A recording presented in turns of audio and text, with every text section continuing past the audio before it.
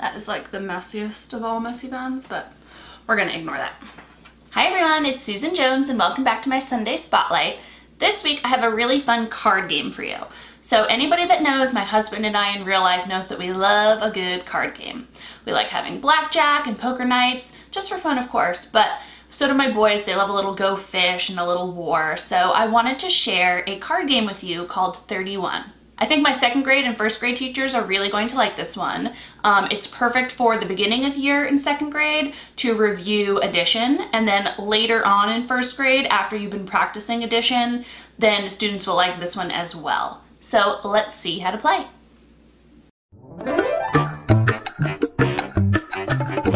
All you need to play this fun game is a deck of cards. You'll need one deck per grouping of students and some cubes or some sort of chips. Each player will need 3 of them, so it doesn't need to be cubes. It could be 3 bottle caps or whatever you have laying around. But these represent their lives, so each player is going to start with 3 lives.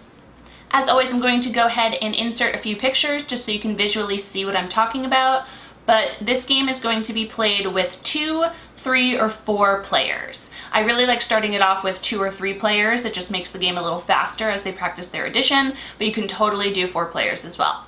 So to get this game set up, each player is going to be given their 3 lives, like I said, then go ahead and lay them down in front of them so everyone can see who has all their lives, and they'll be given 3 different cards. So they can go ahead, you deal it one by one, each player gets 3 cards, and the rest will go in the middle face down. The object of the game is to be the student closest to the number 31 by the end of the deck of cards. So to do that, you'll go ahead and flip over one of the cards, and that will be face up.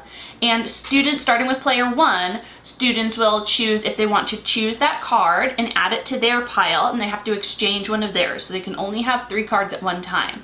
And this card might help them get closer to 31. Or they can go ahead and leave the card there and just pass their turn to the next player. So then the next player looks at the card, and they will either take the 5 and exchange it in their pile, or they will flip over a new card from the pile and see if they want to exchange that one. If they don't, they will go ahead and put it on top. When I play this game with my students, they can go one of 2 different ways. It will either continue going until the whole deck of cards has already been flipped, and when that is done, when all the cards have gone through, everybody turns their cards face up and they see who was closest to the number 31. If you're playing with just 2 people, then whoever was the closest wins and the other person loses a life. If you're playing with 3 or 4 students, then whoever had the lowest number or the number farthest away from 31 will go ahead and lose their life. And then you reshuffle and start again. The other way you can play this game is that when students reach 31 in their hand, they can go ahead and knock on the table. And when a student knocks, then they have 31 and the other players playing will lose a life. You can try it both ways in your classroom and see which way you like better.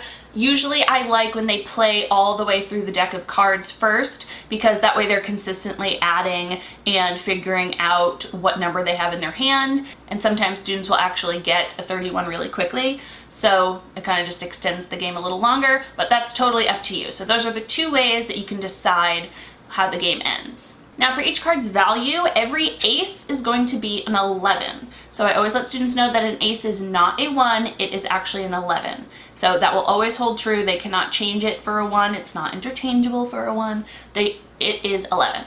Kings, queens, and jacks, these are all 10s, along with obviously the 10. And the rest of the cards are face value. So if they pull a 4, it's a 4, a 5 is a 5, etc. Students will keep playing the game until everyone has lost all their lives and there's only one person left standing. That person is the winner. Like I said, this game is great for second grade students at the beginning of the year just to review their math. And first grade students like to play this usually in the spring. I've done it with my classroom, but you could also do it in the winter depending on when you're really teaching addition. You know, I usually find that I spend those first couple months in first grade just really honing in on the number 0 through 20, and then even going afterwards to the number 0 to 120 and thinking about the place value and what they mean, that their addition skills might not be fast enough for this type of game yet. But if you have students who are really great and excelling in addition, then you can go ahead and play this with them as well. That would be kind of a great differentiated activity that they could do. I always love a good card game because a deck of cards is really cheap. You can buy a ton of them and they're just fun to play with for students, and there's so many math games you can play. I'm gonna go ahead and link below some of the other math games I have done, and actually some of them are phonics games too, but with the cards, it's usually math. But I'll go ahead and link below some of the other card games that I have done Sunday Spotlights on. I have Snap, Spoon, Sort the Deck, so I'll link those below so you can go ahead and see them as well. As always, I hope you enjoyed this video. If this is something you think you can play in your classroom, please go ahead and let me know in a comment down below. And as always, make sure you subscribe and click that bell. That way you are notified of every new week's video. See you next Sunday. Bye.